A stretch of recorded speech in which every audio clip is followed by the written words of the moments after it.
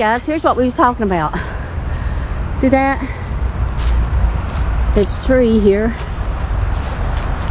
had fallen on this. So they cleaned it up a lot because it was laying all out through here behind me. Several months ago, Sheila and I come up here and done a video. I don't know if she ever published it or not because it was, you couldn't see nothing where the leaves were on it and just falling. Put to the right down there, right over there is Randall and Sarah's house, I believe. The white one? Yeah. The white one. Can you see it there? Yeah, I'm looking for the white one. That's where Randall and Sarah McCoy, that's their home after they moved from Blackberry when the Hatfields burnt their cabin down. That's their house. You can see it from the Dills cemetery, and beside their house, of course, is Perry Klein's house. Yeah. And beside Perry Klein's house is the Dills. Or York House, they're calling it. The York House, which was once John Dills' house. That's where he lived. Gave it to his daughter when she got married, and it became the York House. And of course, we've done several videos, at least 3 on the York House. If you get a chance, it's a very interesting video on. Interesting story, yeah. Huh? It's an interesting story. It is, and but over here, of course, is Pikeville. Pikeville Medical Center there. Let's go slow so I don't get people dizzy. Back there on the back side is Octavia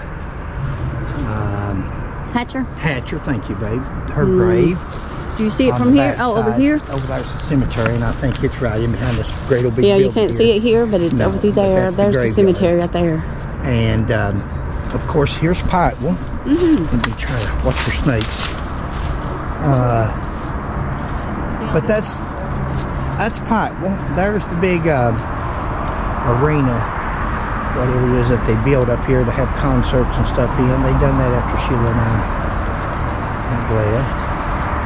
And all right, Sheila, I bet they put this one down on the ground like they did the other one. I said I bet they put that one down on the ground like they did the other one. Oh, it's ready to split. Yeah, it's ready to.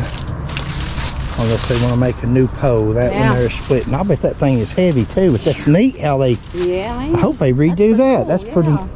And over here, of course, is Pikeville Fire Training School, the EMS, and health center and so forth like that. So here we are. This is Colonel John Dills. Does that say Junior? That is his, John Dills Jr. It says. Yeah. 1818, 1895. Born 1820. So he would have been about 43 years old, 41 years old when the Civil War started. And of course he was a merchant here in Pikeville, and some leader from what everything you read or hear about him. You know, this is there's as many or more blacks on this cemetery. This is one of your first cemeteries that was not segregated, that was accepted anybody, and he did that. So Sheila's dog's having a blast. Older stones here.